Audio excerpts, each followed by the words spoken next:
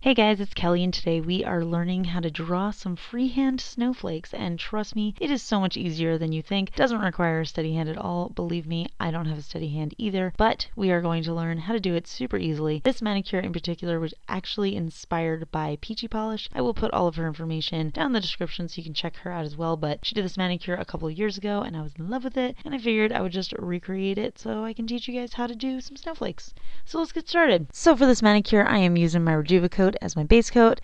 Then I'm going to be using Zoya Dream, which is this gorgeous scattered holographic polish. Kind of looks like snowflakes. OPI Alpine Snow. Oh my god, so many snow jokes already. Cuccio 7-second top coat. And of course you're going to need a small brush. I usually just use a paintbrush that I get from like a craft store, but you can use whatever you have on hand. So first I'm going to show you how to do a full snowflake. So obviously I'm going to start off with my nail polish color. I already had my base coat on. I don't know why I haven't been filming it. So what you're going to want to do is start by drawing a straight line all the way down the middle of your nail. Now we are going to just make that into a big old plus sign, and that is it for your snowflake. Just kidding, we're going to do more. So the next thing you want to do is draw a smaller X right over your plus sign. The easier way to do that, which is what I do, is I will just draw a small line in the middle of each right angle.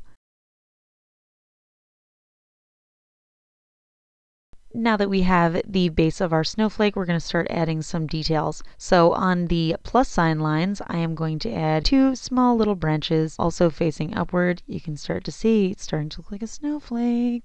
But anyway, the whole way to make this super easy is just work with really little lines, and that is going to be your best friend because you don't need a steady hand for that. The lines don't need to show up perfect. I mean, look at mine. They're totally not perfect, but as a whole, they look really cool. And then the last thing that we're going to do is we're going to add some little V shapes to the end of the X shape. Am I making sense? I mean, you guys have a visual, so hopefully that helps. And literally that is all you need to learn how to make a snowflake. And now I'm just going to show you a super fun variation. Oh, before I do that, I should add my top coat. You want to wait for your design to dry completely before you add your top coat. But anyway, now I can show you the partial snowflakes, which is basically the same premise, and that's what I'm going to do on my other nails. I'm just going to have like a portion of the snowflake, and then I'm going to add some little dots to make it fun and also so I can copy Peachy Polish's beautiful manicure. Again, starting off with my base color, and then I'm going to draw now on the edge of the nail, I'm going to draw my plus sign. So I'm starting off with that straight line, and man, that one came out so much better than my first line. And now I'm going to draw the plus of the plus sign. And now, so you can see I'm literally doing the same exact thing, but I am only working with a portion of the nail, so I don't have to do some of the steps on the bottom angles of my snowflake. I am just going to do it on the top here. So one little extra thing that I'm going to do is I am adding these to the plus sign part of this just so I can add a little bit more detail, and then I'm also going to do that with the smaller sides, again adding those little V shapes in the middle. I feel like this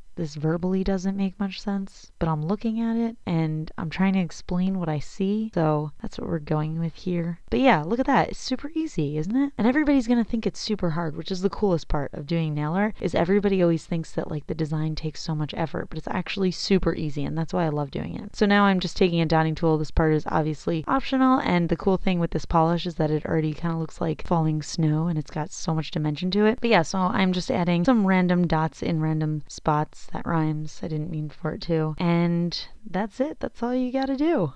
So of course you want to wait for your design to dry before you add your top coat. A few of you have been asking me for some tips on how to keep your design from smearing, so if you guys want that to be a Nail Polish 101 video, let me know in the comments. But yeah, literally that is it. You can see, if you look really closely, you can see that my lines totally aren't perfect, but from afar, it seems like an awesome snowflake manicure. But yeah, that's it for this video. I hope you guys enjoyed it. Give it a thumbs up. If you want to see more, make sure you subscribe, and I'll talk to you later.